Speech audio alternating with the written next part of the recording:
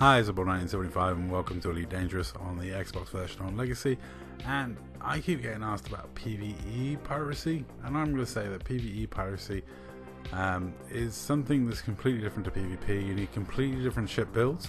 I recommend you check out WikiBee's piracy guides. His channel I'll link in the description below. His piracy guides are still solid. You can still do low temperature diamond piracy off NPCs in certain systems. If you go to the Reddit group, there's a dedicated Reddit group for PvE piracy, and generally Frog's the only system that I really go to that works, that I know of.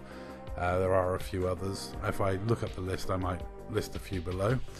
As to this sort of ship you'll need, there's a big difference between ships, because when it comes to PvP piracy, it's completely different. When you're doing PvE piracy, wake scanner is useful, and also shield tanks are very, very useful. If you're gonna, basically there's a method where you force the NPC to jump, and then because you got a wake scanner you can go after them. If you didn't know, this is a really weird and random thing, but when you're doing those trucking missions, if you're attacked by somebody and they wake away, if you go after them, they'll still be on the same health, and if you've got a wake scanner, when you go back into Super Cruise, they won't respawn fully healthy behind you. It's actually worth putting a wake scanner on a trade cutter. I kid you not, it's really worth it. If you don't believe me, try it out. You'll thank me afterwards. But yeah, you can afford the loss of one shield booster, but trust me, it makes those NPCs way easier to deal with. And similarly, PvE piracy is useful with a wake scanner, but you need completely different ships. It's a completely different thing, and it's not something I really enjoy doing. Occasionally I'll rob a private courier. Now these things spawn in like high value, high pop systems, which is quite a few of the ones we pirate, and they're worth a decent amount of money. However, I just purse snatch and grab a few tons, whereas if you come in there in like a shield tank cutter or something like that, you can empty one of these things. If you find one without point defense, you're laughing, and you can just rob it all day long. You can aggro and then just rob and rob and rob. But like I say, check out WikiBee's guide. You need different ship builds for PvE NPC piracy than you do from PvP piracy. You obviously want a larger cargo hold.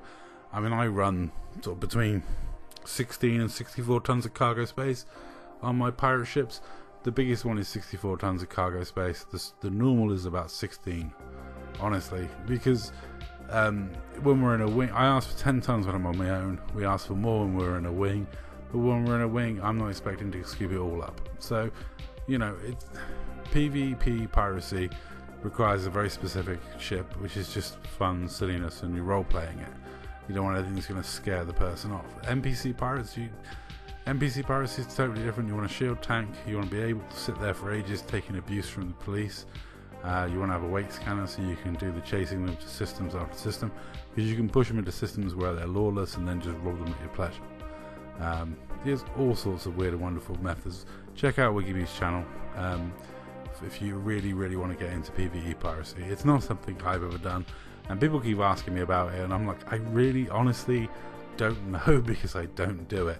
I occasionally drop in and purse snatch a private courier when I'm bored in system waiting for PvP piracy targets, but that's about the extent of my PvE piracy these days. I haven't done the low temperature diamond robbing from places like Frog in about 2 years. You can still do it. The last time I did it was just to check you could still do it, and I probably will do it again before posting this video, just to check you can still do it. But yeah, it's one of those things. It's just not the same, and it's not as much fun. I prefer the roleplay aspect of PvP piracy, which is why I do PvP piracy. But anyway, that's all for this video. Thank you very much for watching. I hope I've answered the questions that people have sent me.